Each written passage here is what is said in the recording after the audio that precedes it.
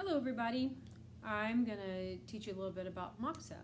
So one of the points that we use that increases qi the most in the body is called stomach 36, Suzanli, which is found by placing your hand, 4 fingers below the patella, below your kneecap, and following that across from your shin bone approximately 1 finger out. You can feel it, and what we look for is just a little divot.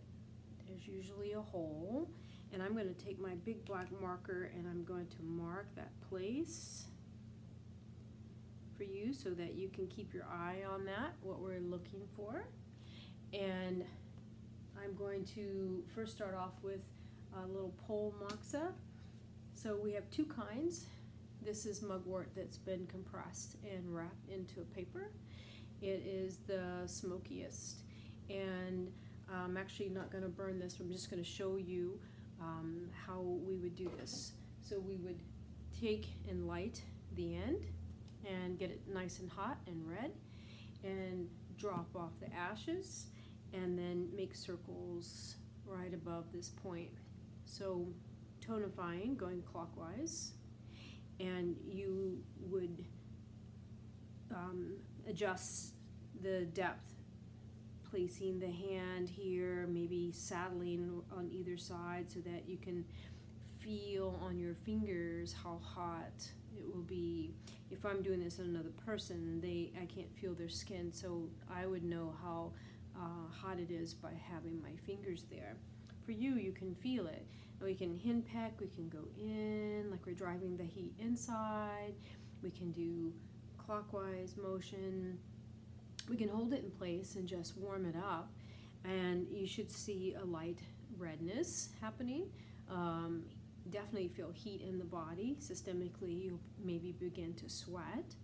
And what this does is, increase white blood cells and increases your immune system. So works directly in the blood, and it's a great way to warm up the body during winter time. And if I had a pain or an ache, I would use this to disperse that pain and stuck chi, we call it. All right.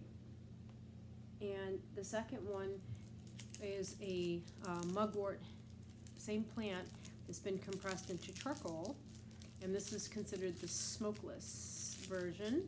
I would take this one and I would light it up also, and until it turns really red, blow, blow, blow, and do the same thing.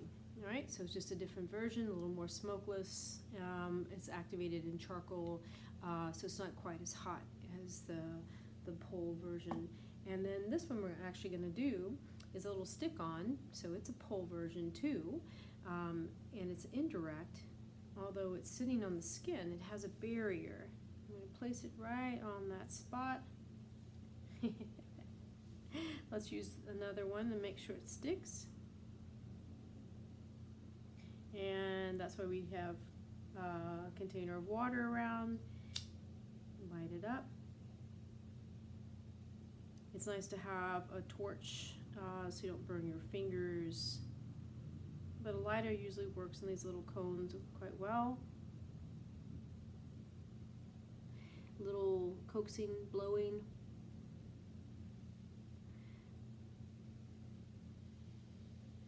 And there it goes, a little redness. And you can see the smoke. And because I'm on an incline, I'm not going to let it burn too far. Otherwise, the ash will fall down. So it's nice to have your leg nice and flat. And on the belly, wherever you're going to do moxa, it's nice to have gravity help you in that ash falling process. And we have containers to take this off, and we would put this into a tray and we would snuff it out. And we have big snuffers for the pole like this, and we would just grind down that pole right into the snuffer and put it out. I like to also keep a jar of rice, a mason jar of rice, because as you will find out, this mugwort likes to smolder. It doesn't flame up, which is why we use it for heat and not for flame. But it can trick you into believing that it's out. It will continue to smolder. So I'll drop it into a jar with rice and turn the lid so that the oxygen will go away. And that's basically your intro to Moxa.